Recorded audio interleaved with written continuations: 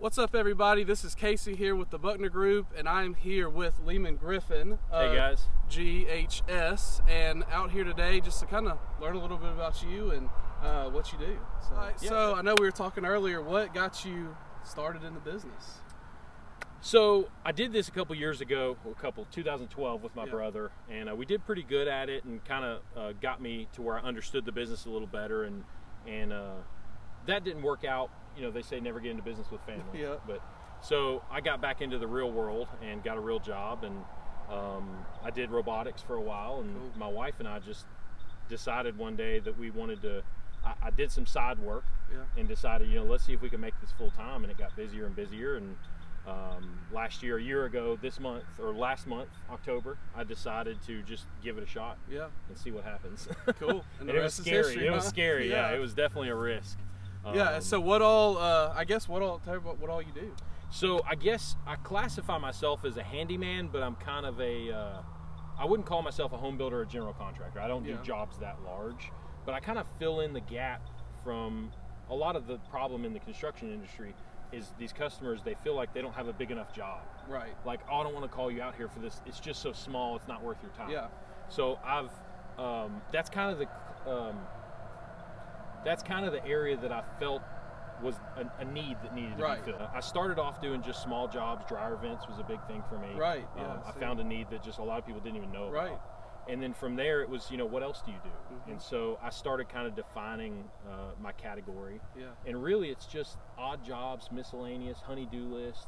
I work with a lot of realtors and do inspection reports for selling houses and things like that. And I do decks, deck repair, just kind of a little bit of everything. I saw one that y'all did, I guess recently, a big old, I guess you redid the whole, took all the flooring up. Yeah, that's a popular misconception. People think their deck is completely ruined, and most of the time it's just the decking.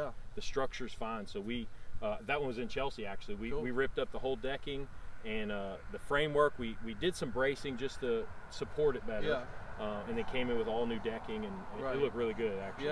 And that's like what you said, it's better to have somebody that knows what they're doing, where you had somebody else that was just trying to sell. Dishonest or something. They would have ripped the whole thing out. I tell people all the time, I'm like, this probably isn't good for me, but I don't think you need that. And it hurts my budget, but this is not helping me at all.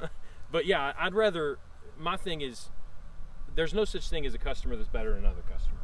It's all about just helping them, because their job, even though it may not be the most important to me, it's the most important to them. So, you know, and that might lead to a bigger job down the future. Or it might lead to them just saying, hey, I like this guy, he did a really good job, and they give my number to somebody else.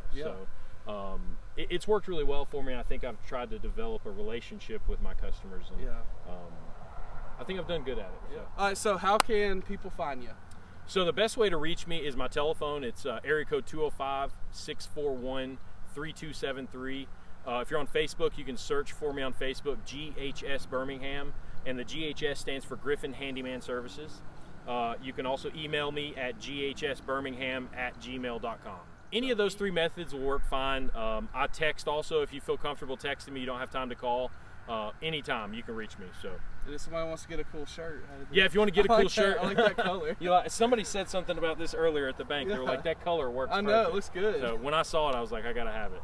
That's good. Well, it was great meeting up with you, and we'll make sure we'll have plenty of business into you. I appreciate it.